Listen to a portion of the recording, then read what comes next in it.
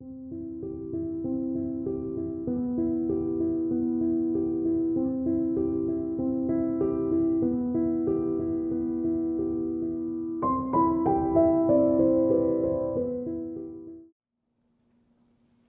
question of the day is, are unicorns in the Bible? Yes, they are. Wow. Unicorns are in the Bible, and let's look at that. You just made every little girl's day.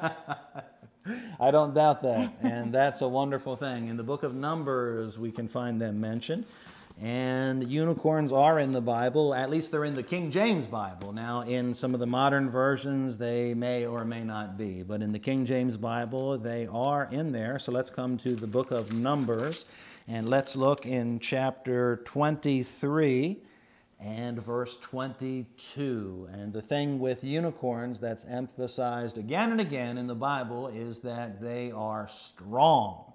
They are really strong. That's the thing that's pointed out over and over again in the Bible, is that the significant thing, which is to say attribute or characteristic of a unicorn, is that they're very strong. And the Bible says in Numbers 23, verse 22, God brought them out of Egypt. He hath, talking about Israel, as it were, the strength of an unicorn.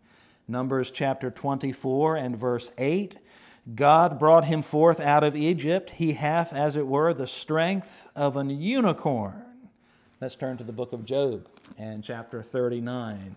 So unicorns are in the King James Bible, and that's a wonderful thing. Unicorns must have been really something to look at. Job chapter 39, verse 9. Job 39, verse 9 and 10, will the unicorn be willing to serve thee or abide by thy crib? Canst thou bind the unicorn with his band in the furrow, or will he harrow the valley after thee? In other words, can you hook up a unicorn to do agricultural labor for you? And the obvious implied rhetorical answer is no, you're not that strong. You cannot get the unicorn to serve you. Psalm 92 and verse 10. Psalm 92 verse 10. But my horn shalt thou exalt like the horn of an unicorn. I shall be anointed with fresh oil. Lots of references. There are a lot of references. So unicorns very definitely are in the Bible. Now, you may want to consider what we think of as a unicorn. Is that what the Bible thinks of as a unicorn too, or not? Could it be thinking of something else? Now, when I say unicorn and you say unicorn, you probably envision a beautiful horse, probably of a white color, light gray, with maybe some colorful hair or a mane, and then, simply the horn up front. And yet, could it be a rhinoceros?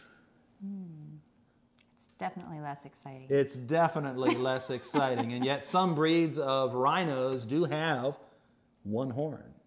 Some of the breeds of rhinos do have multiple horns, but some of them do have one horn. I remember looking at a shirt one time, and it had a picture of a rhino, and it said, "I'm a chubby unicorn," and it had the picture of the rhino. So is that what the Bible means when it says unicorn? I don't know, because one of the verses actually talks about a horse, then talks about a unicorn, and because they're similar, it makes sense that they would go together. And then also, there are depictions of horses with a horn in caves. It's just saying. The hope is real. Right? Yeah, that's a wonderful thing to consider. And unicorn is a Bible term. So that's the answer to today's Bible question. If you have a question, please put it in the comments below. We'll take a run at it anyway. And until then, the Lord bless you.